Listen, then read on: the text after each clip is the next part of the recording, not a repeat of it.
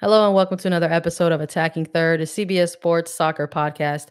I'm Sandra and I lead NWSL writer for CBS Sports, joined today as always by my colleague and co-host, Lisa Roman, NWSL analyst and broadcaster.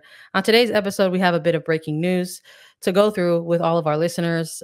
Following the announcement of the Chicago Red Stars head coach Rory Dames' resignation, Molly Hensley Clancy of the Washington Post broke a story about U.S. soccer failing to act on abuse claims against Rory Dames stemming back to 2018. There's a lot to get in through with all of this breaking news, a little bit of a timeline that Lisa and I will do our best to get through with all of you. But first, a quick reminder to follow us on Twitter at Attacking Third. Also, you can head on over to our YouTube page and hit subscribe so that you never miss a new video, interview, or whenever we go live. Plus, you can catch great highlights of NWSL extended games, and you can do that over at youtube.com/attacking third. So, Lisa, with that, how are you doing today? It's a heavy day, as it tends to be in the NWSL this season, especially. But it really started late last night, I'll say, and we're gonna run through it with everyone. But it's good that I have you, Sandra. So I'm thankful for that today. How are you? Likewise, I think that's the space that I'm in. I think when things like this drop, people tend to look to each other for support. And I'm glad that we're here. There's two of us doing that. And, we're going to try to do our best to be here for the listeners and go through everything that's sort of come out recently, really over the course of what feels like the last 24 hours or so. Lisa and I are recording this on the Monday evening, in which everything was reported on November the 22nd out of the Post. And that also includes a press release that was issued by the Chicago Red Stars as well. So this all happened within the same day, if we're talking about the midnight hour of things. But essentially, Rory Dames has been accused of misconduct, verbal and emotional abuse, verging on inappropriate relationships between players and coach. He is now the fifth male NWSL coach to be accused of misconduct this year. Players have sort of come out, and we're seeing all the reaction to this post publishing that are continuing to criticize the league and team officials for failing to protect and listen to the players. And a larger component of this is that within this reporting, there's a bigger lens in that some of the calls to action actually went to U.S. Soccer Federation. And we are learning through this reporting that that is where things stood, that players did not hear back from some of these allegations. Lisa? Yeah, I mean, that's really the grand overview of everything. And before we dive into really the timeline of how all of this unfolded and the news broke, I think it's important to touch on, for maybe those who are just coming here, to kind of get caught up on this story, really who Rory Dames is. For one thing, he is a soccer coach in the Chicago area, and he has a youth soccer club history stemming back from 1996 with Chicago Eclipse Select. So he has raised a lot of young players through the soccer system. And then he started coaching at the Chicago Red Stars in 2011. As of yesterday, he was the longest NWSL tenured coach in the league. And since he was with the Red Stars, he had success with Chicago, reaching the WPSL finals, losing into that in that. And then for 4 straight years, he from 2015 to 2018, he coached the Red Stars in the NWSL, and he made it to postseason playoffs, losing in the semifinal each year from 2015 to 2018. But it was 6 straight years that Dames coached his team to the NWSL playoffs. And this year, most recently on Saturday, November 20th, it was the 3rd straight championship loss that Rory Dames and the Chicago Red Stars have faced in an NWSL championship. So that's really just a little bit of background on him and where that started.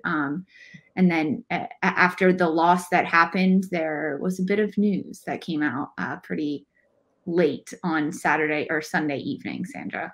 Yeah, I mean, I think it's important to sort of highlight those things, right? Where so it sheds light and sort of paints a picture of the magnitude of the person that this is, and in this story. And it sort of starts the timeline of this as we're sort of going through this particular former coach's background and their ties to a larger soccer system in America, right? So in terms of the timeline of this, it's almost sort of going from a really big loss in the franchise's history. Like you mentioned, Lisa, they had their third straight championship loss, and it was to the Washington Spirit just on November 20th, just on Saturday. We did a recap of all that. And then there was a Sunday that passes by, and here we are on a Monday with this news, and some things sort of kick off. The Red Stars losing that championship on a Saturday night, and then that Sunday night, nearly midnight in Chicago in terms of Central Time, the Chicago Red Stars release a statement. So there's a press release that gets put out very, very late at night, and it indicates the following: that the Chicago Red Stars head coach Rory Dames will be resigning. And as the club emailed the press release to the media, that is where it stood. There was no official announcement or release pushed out on their socials. It was directly to the media. And within the context of that email and that release, it was just it didn't give a lot. It just sort of said it was just very suspicious in terms of the timing of it. And it's really unfortunate because that almost, I think, Lisa, was a little bit of the reflection of the state of the league, that people's reaction ultimately to that news coming out last night, because a lot of West Coast people ended up, putting it out there first because of the time difference. Mm-hmm. The immediate reaction to that was like, well, this is suspicious. Why is this coming out so late? This is via the inbox of various media involved in the space. There's nothing more on their official club social channels. And within that statement, it said that it's a resignation, that Rory Dames is cited in a quote within the press release saying that, effective today, refocusing my attention to my family and future endeavors, I'm resigning as coach of the Chicago Red Stars. And then it just goes on to just sort of talk a little bit about all of his, it uses words like remarkable. It uses words like excellence and leadership and etc. These are all things that read a little bit different after a reporting comes out. And I think something else that sort of reads a little bit heavier post all of this current publishing is that within this statement, it's a collective club quote that's in there. It is not cited to majority owner Arnim Whistler. It is not cited to anyone else in the club. It literally just says, under Rory's leadership, we've been a remarkably consistent and excellent club on the field. We continually evaluate our team and front office environment, and given the dynamic change underway in the league, it is time to begin the next chapter of the Red Stars with a search for new leadership of the team, said the Chicago Red Stars. And it closes out with another, sort of awkward line saying more details regarding the search process and other changes to the organization will be made search. So it ends with I don't want to call it a promise, but it ends with to be continued, Mm-hmm. that there's going to be a coaching search and other changes to the organization. So this is all deep in the night, as obviously as people wake up this following day on Monday. I was almost like an aura, as if like people are waiting for something else. There again, it's officially the next day. There is nothing on official club channels, Lisa. And then we start to see there's reporting out of the Equalizer that is suggesting that the Red Stars ownership was aware Rory Dames will be stepping down following the championship, saying, tweeting out, multiple sources tell the Equalizer that the Red Stars leadership knew of Dames's impending exit from the team prior to Saturday's championship match. And then you have the official story coming out from the Washington Post, from Molly Hensley Clancy. And again, within this story, there are 7 players that are within this larger reporting. Three of them are on record in discussing their experiences with this head coach. And throughout this entire piece, It absolutely details, controlling, berating, humiliating stories of the players, and all of these breaking of boundaries of the player coach relationship. And I think you and I, Lisa, something that we were reading through this and trying to process ourselves was within the middle of this reporting and talking about and reading and learning that all of these things, that players in 2018 went to the US Soccer Federation with these complaints directly about this specific coach, not the NWSL.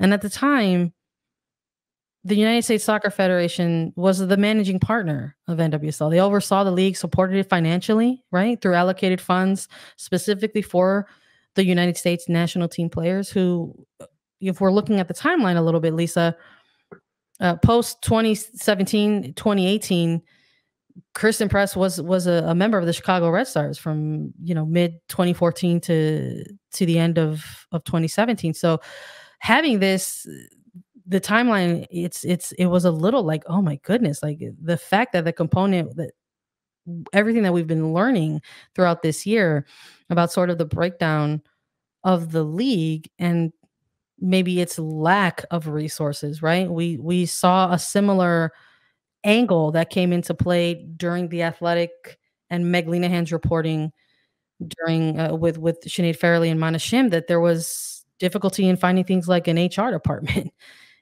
So in 2014, Christen Press was with this team, and so she had these experiences and went on to further talk about that. And then former players Jen Hoy and Samantha Johnson also go on record within this piece, going into their own experiences with Rory Dames as under his tenure as Chicago Red Stars. But I think the biggest thing that also comes out of this, as these players, Lisa, are talking about their experiences, something that they highlight is that nothing happened after these allegations were brought forward.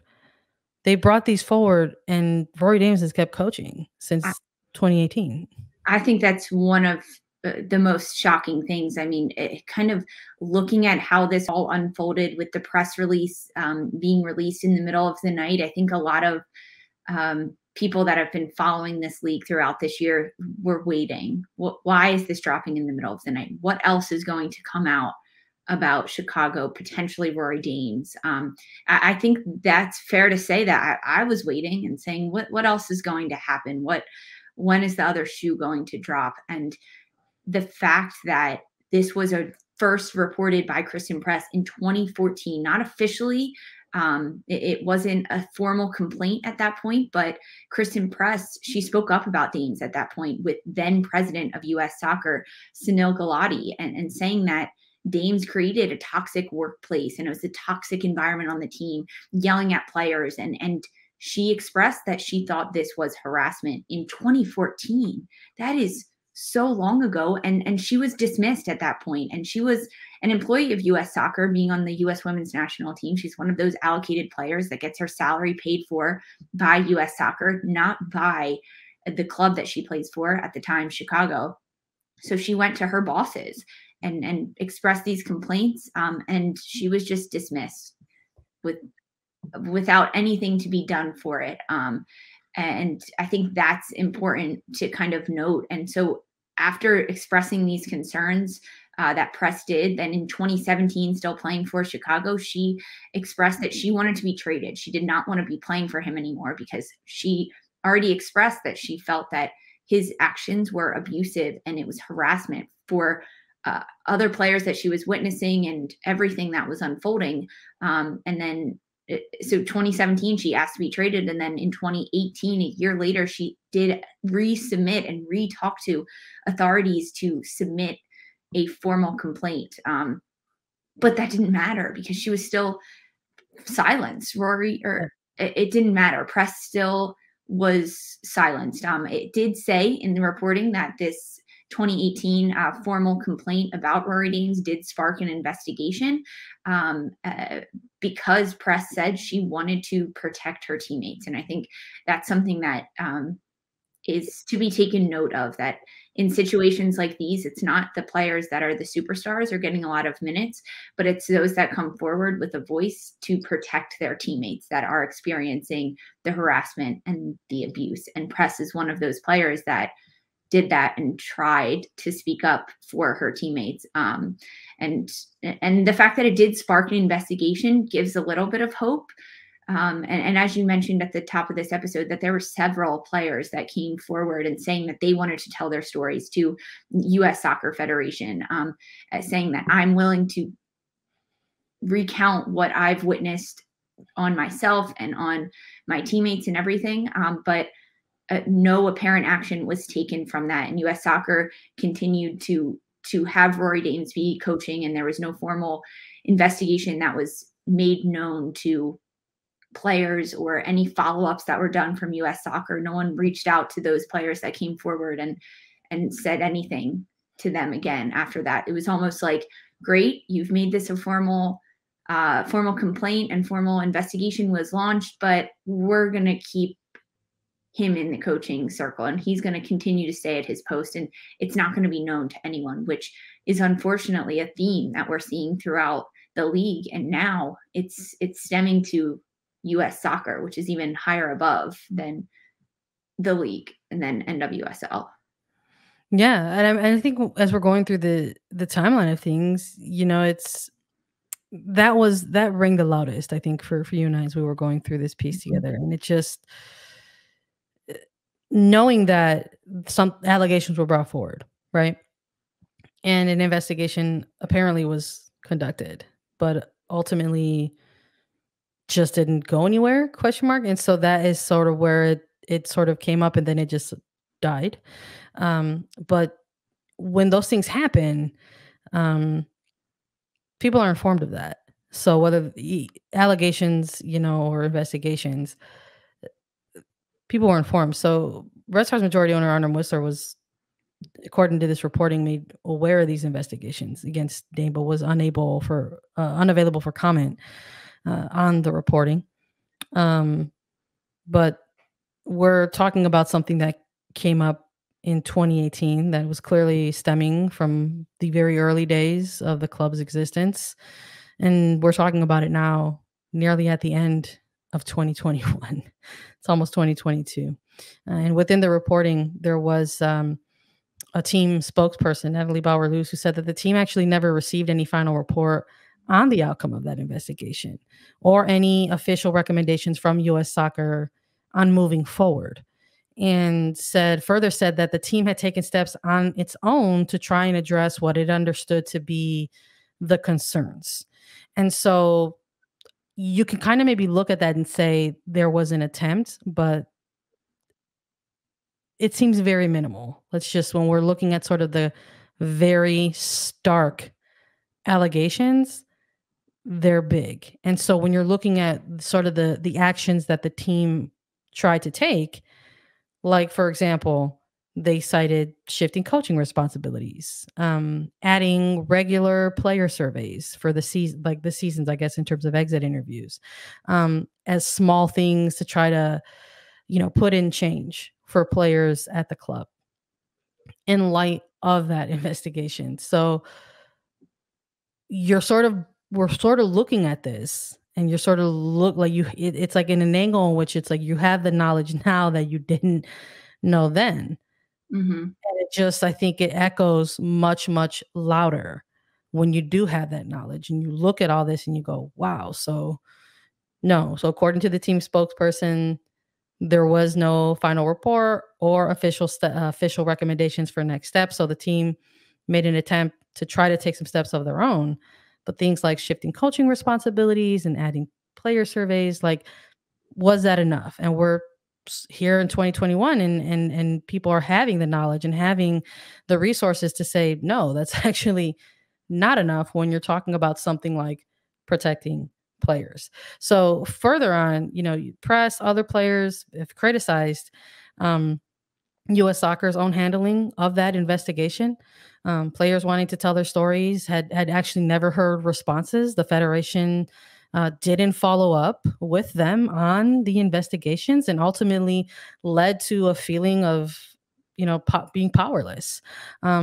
Press is quoted in this piece saying that she was terrified of Rory Dames, of what he would do and say if he found out that there was something and being said and that it was tied directly to her. So that's another theme that we're seeing Mhm. throughout this, is that constant fear of retaliation that players have with their coaches, even if they are former coaches. It's devastating. And I think we see that, and we touched on it, that Rory Dames was a youth coach in Chicago. He is a youth coach in Chicago through the Eclipse Soccer program. So a lot of players that he recruits for Chicago, he's known them for a very long time, and because of that, it's almost like a culture that really happened around them. And because of a coach that is so powerful, it's also noted in this article, which I think is a really interesting point, is that Chicago doesn't have a GM. So Rory Dames, the head coach, is in charge of making trades, of drafting players, of deciding who's doing anything. It is him. He is the sole responsibility person to call all of those shots. So if he doesn't want you on the team anymore, or he doesn't want you to be traded or anything, it's his call and his call alone. There's no one to check him on that.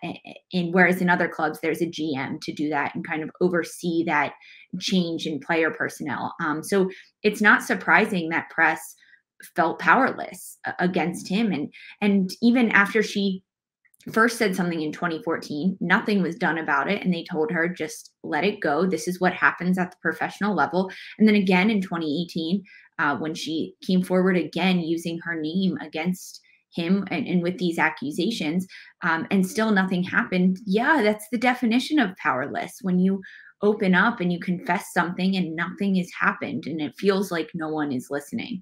And she even went on to say, for so many women in this league, you just think you don't have any worth. And if you stand up and if you say what you think is right or wrong, that nobody cares.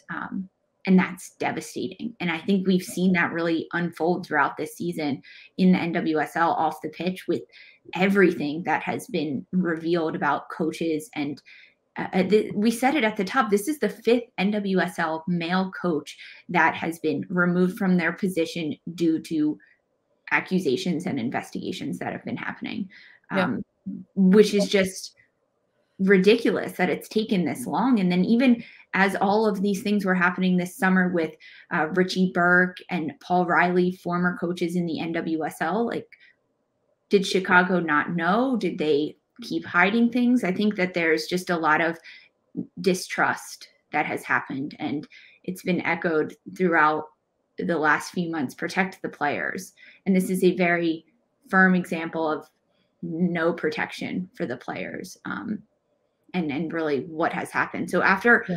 all of this news really dropped and everything happened today on this Monday, We're starting to see or we're continuing to see reaction. we are seeing Yeah. reactions, and they're continuing to come. And as we said, this is Monday evening, we're recording this, so I'm sure more will be to come. But I think it's important to note that Chicago Local 134, the Chicago supporters group of the Red Stars, they did put out a statement on Twitter. But it was a very firm statement in that they were reiterating things that they had said months ago to the Chicago front office. They were reminding Chicago front office and fans of the demands that they presented to them almost 2 months ago, after the first stories of manipulation and abuse came out in the league. They reshared their demands on Twitter, some of them making sure that there's an HR system in place for these players to go to and have trust within the front office, asking who exactly is on the NWSL board of governors. Who are those people?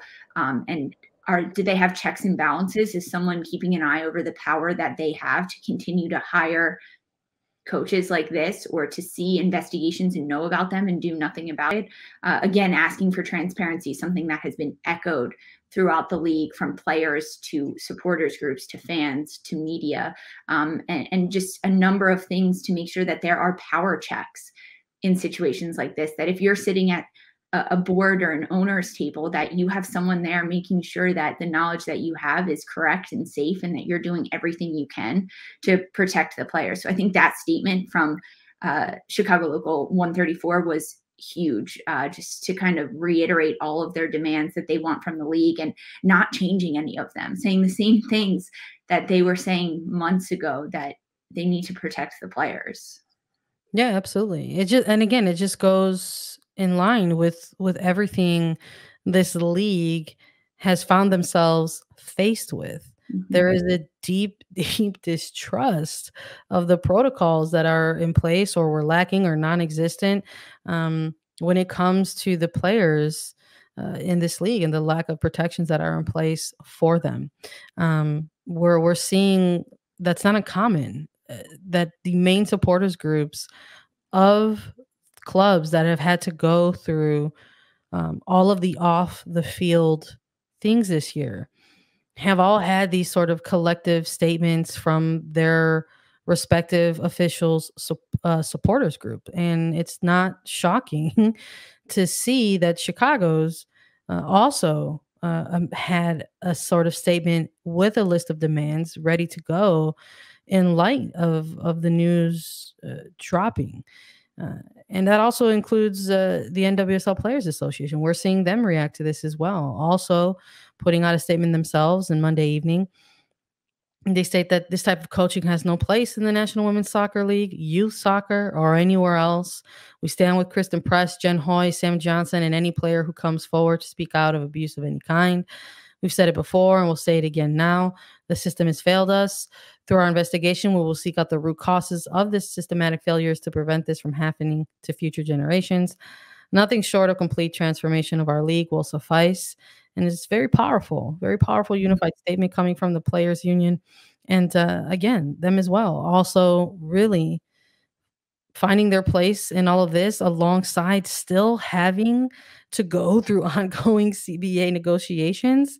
It's insane to think about, while you're trying to enter into your first ever collective bargaining agreement, that adjacent to that, you're having to release statements, issue support, issue resources for minimum things like protection of your players. It is unreal to me that this is something that we are having to react to still. I agree. I mean, you think it's the bare minimum asking for support for players and that they be protected. And I know we kind of just ran through that timeline of how everything unfolded, but I think it's important to kind of call out some of the behavior that he has been accused of. There's many different phases of it and many different levels of it, and what was reported on everything from really blurring that line between player and coach, and texting players at all hours of the night, asking to spend significant time with them outside of soccer, grabbing lunch with them, grabbing dinner with them, frequently alone, personal and public attacks on these players, and verbal attacks that he did, and that players witnessed, whether it was to them or to their teammates, and using personal information against players to kind of hit them where it hurts. And due to that, it was painful and humiliating at practice, after training, in the locker room, even sexist attacks that were happening at players. One account, even him yelling at someone that, if you can't even talk on the field, what kind of mother are you? Just horrible things that you don't, of course, want to be said about you and yelled at you at your place of work. But I think it's really important to note that in this article, that players said that these were their friends, these were their teammates, and then they didn't want to see them hurt like this. It just, so many things that he went through. And doing that, and you reference one particular moment in this story about using the personal attacks against other players, but like doing that in front of literal your colleagues at this point. Yeah. That's their job. Their job is to be a pro soccer player, so their teammates are actually also the colleagues as well. So it's like you're doing this in front of people, and it's just so devastating. And it's not even, it was bored. It was like touching. It was almost like you're going through these things, Lisa, these allegations, and it's almost, you're going through them, and it's almost like they're checking every Mhm. single box because it's talking about painful, public, humiliating, sexist. There are allegations within there of racist attacks from this coach, calling players trailer trash, players deliberately choosing to omit personal information about their personal lives for fear that this coach would literally use it against them. And then withholding things like information about time off, team meetings, and utilizing that, the player saying that utilizing that sort of power as a form of publishment, saying, oh, we're going to have this type of meeting, whether it's one-on-one or group, and it's going to be all day, but not actually giving a schedule. And you actually, now you need to be ready within a few minutes. And so that messes the mental game, the mental tax that puts on these players in the league, it's devastating. And it's like going through this, like you and I doing this, Lisa, it's like, okay, so here's checking this box and then checking that box and checking this other box. Like if this was, if this was like misconduct coaching bingo card, it's like almost like the whole card would be full. It's devastating to read all this. It is devastating. And knowing that he was doing this to grown adult women and trying to, I think it was noted in the article, trying to have control over them like they were young girls, and not letting them do things, not letting them see their family or their significant others. That's not a safe environment. That is not a safe working environment. And players realized that, and they tried to do something, and they tried to enact change within it, going to who they thought could protect them in US Soccer Federation, and being let down by their employers and really the head of soccer in the United States, not helping them, not standing by their sides, not protecting the players. It's a tough read, that's the other thing that's been happening into all this. There's been what it feels like almost constant reporting for players sort of who are finally finding their voices and feeling comfortable or safe enough in some aspects to come forward. But it's still equally heartbreaking because even within that, when you have the bravery of some players wanting to come forward and put their names to things, but still within all this, players have that fear of not wanting to come forward and attach their name to things for fear of that, their retribution. And like we see there's it's a very long read, but even within that, there's moments where within the reporting and the storytelling that within this culture, that there are players who are quoted as, saying thing like what can be considered or viewed as nice things about somebody like Rory Dames. And, I would hate for any of that to be taken out of context, Mhm. and especially in like a larger piece like that, because these players have said constantly, time and time again, and we're seeing it in real time,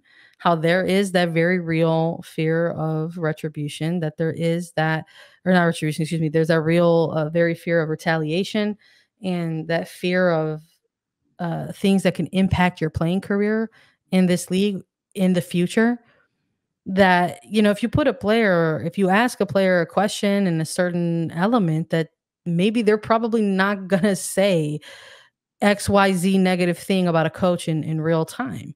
No, It's like almost, it's like a defense mechanism for yourself, and we all have them. of You course know what not. I I mean? mean, So it's just like I would hate for any things that players might have said about this coach prior to their own knowledge or experience of it to be taken like out of context. exactly. You know? And I think you have to take it with a grain of salt. Like you said, in a media setting, that's not the time for a player to confess something like that for fear of what could happen and punishment to them. In this article, there were 7 sources and only 3 were named because they wanted to stay anonymous. They don't want their name attached to this. And it's a lot of bravery and a lot of strength for those players to come forward, in Christen Press and Jen Hoy and Sam Johnson, to put their name on this, knowing very well and having that fear inside of them that this could affect their lives. Now, coming forward and speaking about a coach that has a lot of power. And we've seen that in the past in the NWSL. And I don't think that that is to be overlooked, especially when reading the article. And maybe there are some words about him that aren't the worst, but it's also very, very important to note that one nice thing about someone, one nice sentence about someone, doesn't dismiss all of the horrible accusations about that person as well. If you're going to read and believe one, you have to read and believe the other. And I think for so long we've seen that it's been turning a blind eye to all of the accusations that have come forward. And now that it is in the light, we'll see. There's hopefully more to come of this story, of course, but it's crazy, Sandra. It is crazy. 9 out of the 10 coaches in the NWSL left their coaching position this season. 5 of them males in coaching positions that were let go for cause. Yeah. And I think that's the more important. I think that's a more important stat, honestly. And I'm glad that you're highlighting it again, because we look through that, right? We say that it's like, oh, 9 out of 10 NWSL coaches have left their coaching positions this year, but not all of those scenarios are the same or look the same or were for the same reasons, right? Some of these are coaches who, went on to pursue other opportunities of their own. Freya Coombe leaving midseason from Gotham to Angel City, making an adjacent move within the league, right? Mark Parsons of the Thorns in the beginning of the season talking about, yes, I will be moving on. After this season, I want to complete things with the Thorns and then move on to a national team position with the Netherlands women's soccer team. And then within this, there are other coaches who have similar scenarios. We all just feel like we're starting to reflect more deeply on what just happened back in September with Paul Riley, the former head coach of North Carolina Courage. There has been, discourse around Racing Louisville and the termination of Christy Hawley, and the fact that he too was also terminated from the club for cause, and that's the other angle of that too, is that when people are talking about and saying things like protect the players, you have to mean that in every facet. You have to mean that in every single way. So if there's a moment, for example, since I'm talking about Louisville right now, if there's a moment where that comes out and it's because it's for cause and that's what it is, if there's an angle there where the victims do not want things to be publicized, that has to be respected. Mm-hmm. So you cannot say protect the players and in the same breath, like, want to scream about, it's like, why don't we know? Well, maybe because the victims want to be protected, so there's all of these things that come into play. And then we're also sort of seeing something like, Hugh Williams of Kansas City Current being moved to a front office technical staff position. And even something like that being met with suspicion. That is very sadly the current state of the league right now. Mm-hmm. That they're very hardcore built-in base, not even taking into consideration the fan base that they are trying to grow, the casual fan that likes soccer and wants to watch soccer, but that their most rabid fan base are constantly meeting them with suspicion and frustration, that there is no trust there. There's absolute broken trust between the league and its most, at the time, dedicated fan base. And I feel like there is still that level of love and care and push and want to support the league, but I feel like that is there only if the league continues to make changes, which again, you have to take it. You have to take, perhaps in this moment, the lead of the players themselves, which is why when you see a statement coming out from the Players Association, it's important to know what they say within that statement. Nothing short of a complete transformation of our league will suffice. And so we've been hearing these players come out and release their statements. We're still seeing reaction from it. And like any news cycle, I'm sure, Lisa, we're still going to continue to see players, former, past, present, future, react to these types of things. Because when something like this happens, it doesn't just sort of, just sort of stay and just sort of wash away. There are people who are human, who, have brains and hearts and minds and thoughts and feelings, who are going to react to that. And I think you and I, even here together, are doing a little bit of that ourselves with each other. It's been a lot. It's been a lot this whole year, and it still is a lot today. It is a lot, and it's a lot to go through and to kind of unpack. But again, commend the bravery of players that have spoken up and come forward about this, and all those that have experienced it and are still fearful and remain anonymous. Power to you as well for living through these horrible circumstances. Changes to come, Sandra. I have to be hopeful that with the league that has already made changes with their commissioner and changes that they say they're going to do investigations and hope to be more transparent. I have hope for the future that if not for the league making these changes, that the players will demand these changes and they will be made. I'm with you as well. I think they're the ones leading the way. And that's ultimately why I have the same amount of hope. So let's continue to try and cover it as closely as we can and continue to follow that lead.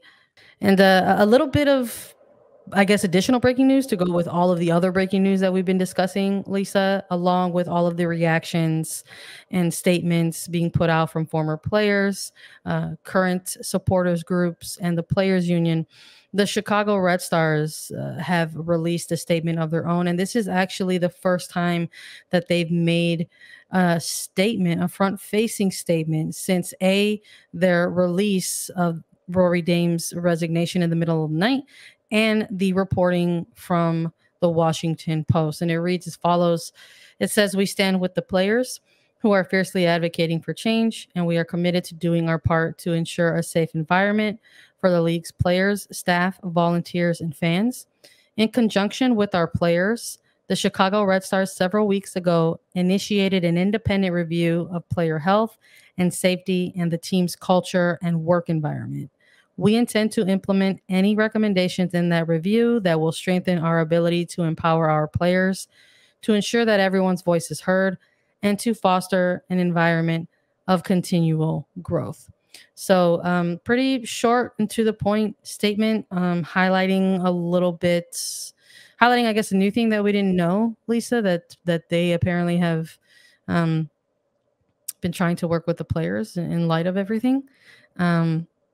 But doesn't sound too much different than perhaps what their reaction was after they didn't hear back from anybody in 2018. And I got to say, that's a little concerning for me that it echoes like a similar statement like that.